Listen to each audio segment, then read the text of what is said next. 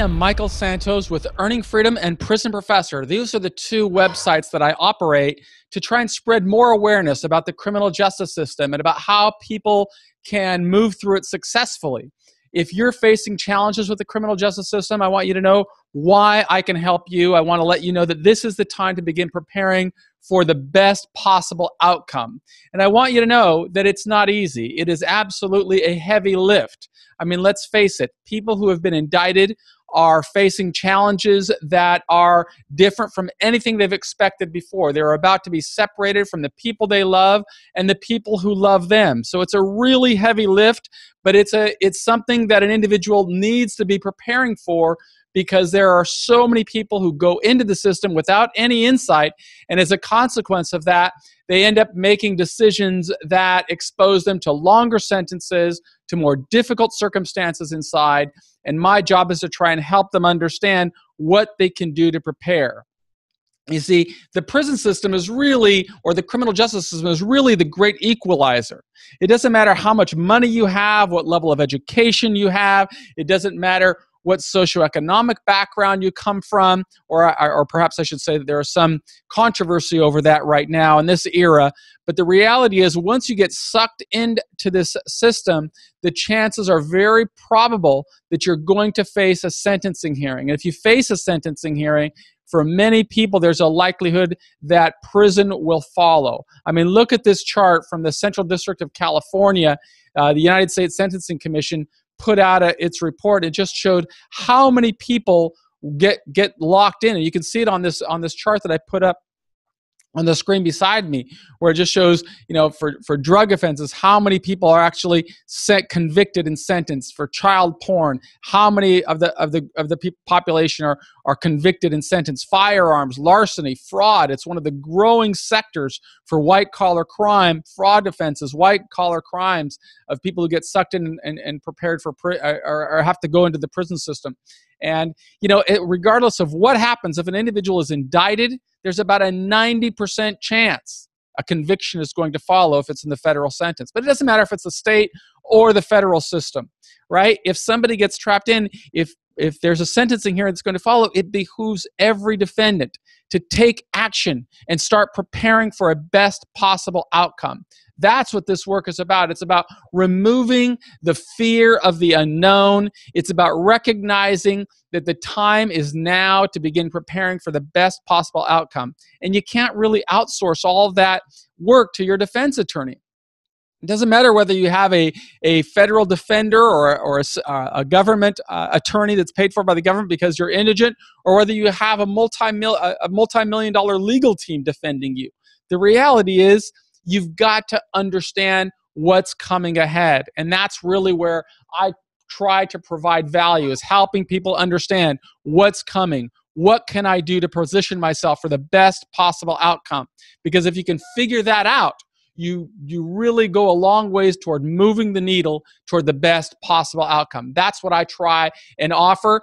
And you don't have to take my word for it. As I told you in the beginning, I host a podcast called Earning Freedom, where you can sit there and listen to more than 200 episodes, nearly 300 episodes now, where I've interviewed formerly incarcerated people who've gone through the system, and they're talking about what they've learned. Listen to what I teach and determine whether I am the guy to help you through this process. I absolutely know I can help, but I can't do it if you don't pick up the phone and call, if you don't reach out to me. I'm the easiest guy in the world to find. Every one of these slides has my cell phone number, my email address. Reach out.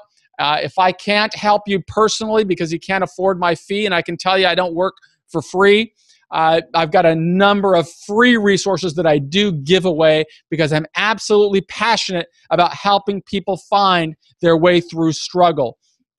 And one of the things that I want to talk about is, although you may have a great defense attorney working for you, you've got to do your part as well. I can tell you, if you have a federal defender, you've got some of the best representation in town. And the reason for that is because federal defenders really are the true believers. They are people who went through school and really educated themselves on the system, and they want to fight for individuals to get out of prison. But you've got to do some of the lifting yourself. And I'm going to talk about that through the rest of this free webinar. I want you to recognize that if you are indicted, if you are facing a charge from the criminal justice system, you've got to start preparing yourself for sentencing. Even if you think you're going to walk, you've got to prepare. And you begin preparing by understanding all of the stakeholders in this system. Who are they? You're going to have a federal judge who's very likely a former prosecutor or an individual who has a very cynical perspective of every defendant who comes before him. Understand that. Don't cry about it. Don't complain about it. Just understand this is the environment in which you're going. Because if you can understand that, you can then take action to prepare. What is the judge thinking? What does he expect from me? What does he hear from every other defendant who comes before him? If you can figure out the answers to those questions, you are going to significantly advance your prospects for influencing the better outcome. But you gotta understand the playing field. Understand the prosecutor. Who is the prosecutor? What does the prosecutor want? Does he want justice, or does the prosecutor want a conviction? Don't cry about it. Don't complain about it. Just understand it. Understand that prosecutor is a career professional, likely wants to advance his career to a higher level of prosecutorial power, or perhaps he wants to be a judge, or perhaps he wants to be a defense attorney and get a multi-million-dollar signing bonus by going with a white glove law firm. It doesn't matter. What matters is that you understand you cannot change the past, but what can you do today to begin influencing a better future? If you can answer those questions, you are going to significantly advance the ball of moving toward a better outcome. Who else is a player in this game, in this stage? Right? You've got a probation officer, and who's the probation officer? It's a very important individual because he is going to interview individuals after they've been convicted and conduct what's called a pre-sentence investigation report, sometimes known as a PSI, sometimes known as a PSR. Whatever it's known, make sure that you are well prepared before you have your meeting with that probation officer. Because if you are, you can start sowing some seeds that will influence the outcome of that PSI. And that PSI is going to have an enormous influence on your life, not only at sentencing, but also through the prison experience. It will influence where you serve your time. It will influence whether you have opportunities to participate in the one program that can significantly reduce your time in prison. It will influence whether you can have the opportunity to go to a residential reentry center or alternative to incarceration. It may influence your time on supervised release and getting off at the soonest possible time. These are real factors. And I encourage you to make sure that you are well prepared before you go to that meeting with your probation officer. Who else is a player in this game? You've got to understand your defense attorney. Your defense attorney is likely is fighting valiantly for you to get the lowest possible sentence. But everybody knows that regardless of what client your defense attorney is representing, he's going to be talking about the same thing. Why my client doesn't deserve a long prison sentence or a prison sentence at all. Why my client is worthy of a lower possible sanction. These are all factors that everybody knows. But the reality is there's one individual, there's one more person here that is extremely influential at this sentencing hearing. You know the judge, likely a former prosecutor. You know the prosecutor wants to get a conviction, sees you as a trophy. You are the individual. By getting a conviction on you, that prosecutor is going to strengthen his resume. It's going to strengthen his stats. He wants to win. And how does he win? By putting people in prison, by sending long sentences, by putting long financial penalties. How about the probation officer? Basically is going to parrot what the prosecutor says and give the government's version of events. Defense attorney says, for any client wants to get him the lowest possible answer. Who else is missing? You, the defendant. It's crucial that the defendant works hard to prepare a proper sentencing narrative, a proper allocution. And in order for you to do that, you truly need to understand the system because you are the only individual who can move the needle here. And you gotta learn from people who've gone before you. Learn from like my friend Daniel, an individual who had a high net worth, who had a business, who truly believed that he was innocent, but he didn't understand the system. And as a consequence of his not understanding the system, he made some really bad decisions or decisions that he later came to regret. because he didn't prepare for sentencing. And as a consequence of his not preparing for sentencing, he ended up making some decisions that exposed him to a much longer term, and he served that term in much more difficult circumstances. I got a picture of the oil truck there because Dan was the president of an oil company. And I'll talk about him more as a teaching tool, because I like to give case studies. I like to give real examples of how advancing your knowledge of the system can position you for the best possible outcome. You've got to understand the ancillary consequences of making bad decisions. Those decisions are separating you from your family. They can make the difference of whether you are going to have a child or you're never going to have a child, or whether you can participate in your child's life, or whether you can participate in your marriage, or whether you can continue to live a life of fulfillment and meaning and relevance. All of this is predicated on the decisions that you make at the earliest stage of your journey. You got to understand what's next. You got to understand what's coming, what's ahead. You can't live in denial like that individual who's the ostrich with his head buried in the sand, thinking that if, the ostrich thinks that if the lions don't see him, if he doesn't see the lions won't see him, and he's going to escape getting attacked. Well, no, that doesn't work. And it doesn't work for individuals who approach their problems with the criminal justice system living in denial. Understand, set a plan, take action. That's the key to success. You've got to find a way to build hope. And I'm an individual who knows about that because I served 26 years in federal prison. If I had had insight to what was coming, I would have made different decisions. I knew people that I met while I was incarcerated who put a pistol in their mouth because they just didn't see the vision of moving forward. They had no hope. I remember speaking with one guy who told me, oh, this is where I ended up. This is not where you end up. This is a way station. The time is now to position yourself for a better outcome. You've got to pursue this path that you can inspire yourself, that you can inspire your family, that you can inspire your community. And when you do this, you feel stronger. You feel as if you can really make it. It's a win-win situation of preparation. Preparation is the best way for you to position yourself for the lowest possible sentence and serving it in the best possible environment. And it all begins with your allocution.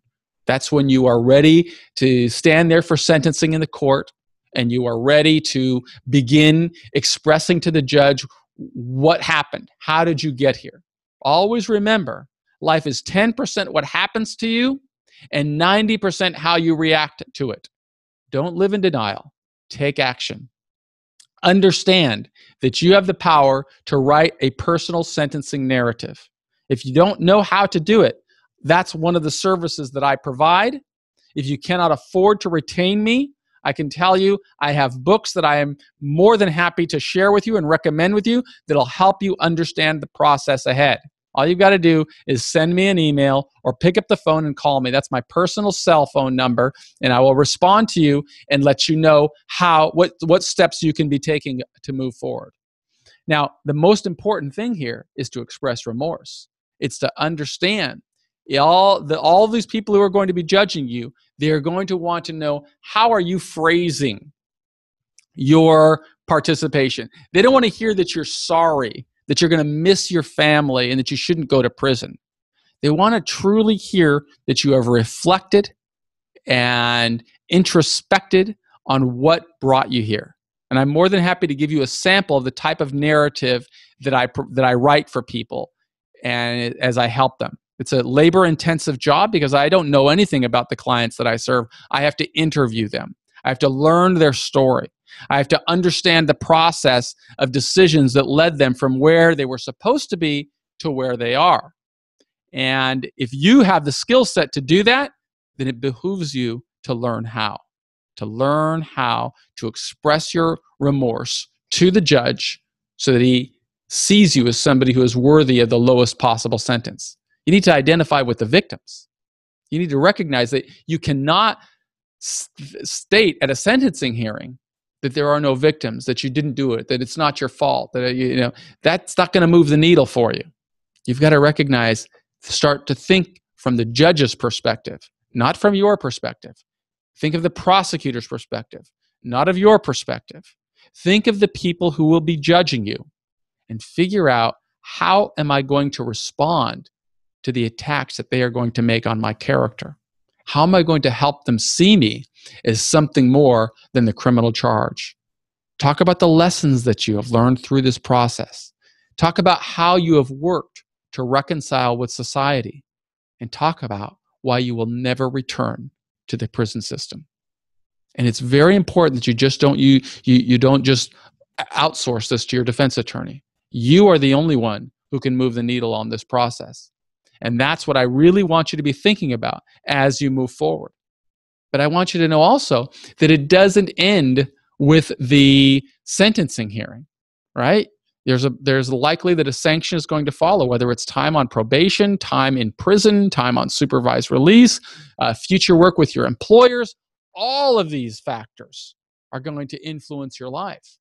And you need to know how and what you can be doing today to position yourself for the best possible outcome.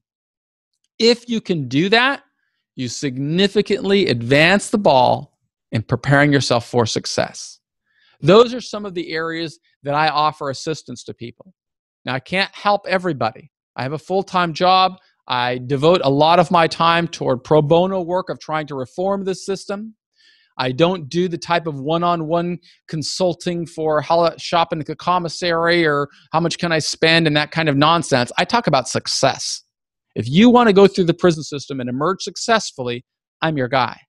In fact, I am so confident that I am better prepared than anyone to help you prepare for sentencing and elocution, prepare to serve your sentence in the best possible environment, and prepare to come out successfully with your dignity intact, ready to begin and resume your new career. I'm so confident of that I encourage you to do your due diligence. Compare me against anybody else in the space, because I have a record that will demonstrate the ways that I can help people with whom I work. I can't work with everybody, but for those with whom I can't work, I give a lot of free resources, such as my Earning Freedom podcast, or I give a series of books available for the readers in the world, film a lot of videos. There's a lot of information that I give away. I give away much more than I sell. But if you envision this experience as being serious enough in your life that you need to make an investment to get expert guidance that will help you prepare for sentencing, that will help you prepare for the journey ahead, and if you have a budget that will accommodate my fee, and I'm letting you know my fees start at $2,500 and they go to north of $20,000 depending on the amount of time that I have to work with you. I can't undo the past, but I can absolutely show you how to navigate your way through challenges and become successful. And if that's something that's important to you, I encourage you to pick up the phone, call me. I'm at 415-419-1728. That's my cell phone number. You can call or text at any time. You can send me an email, michael@michaelsantos.com or michael@prisonprofessor.com. Or you can reach me by, send me, that's basically it, email or phone. In any event, I want you to know that if you're watching this video, if you have been challenged by the criminal justice system, there's a way out. It doesn't happen by accident, and it requires you to take action, no differently from when you faced any other challenge in your life. That's what I had to share with you today. I am Michael with michaelsantos.com, and I hope you found some value in this, and I hope you take action. Thanks. Pick up the phone and give me a call.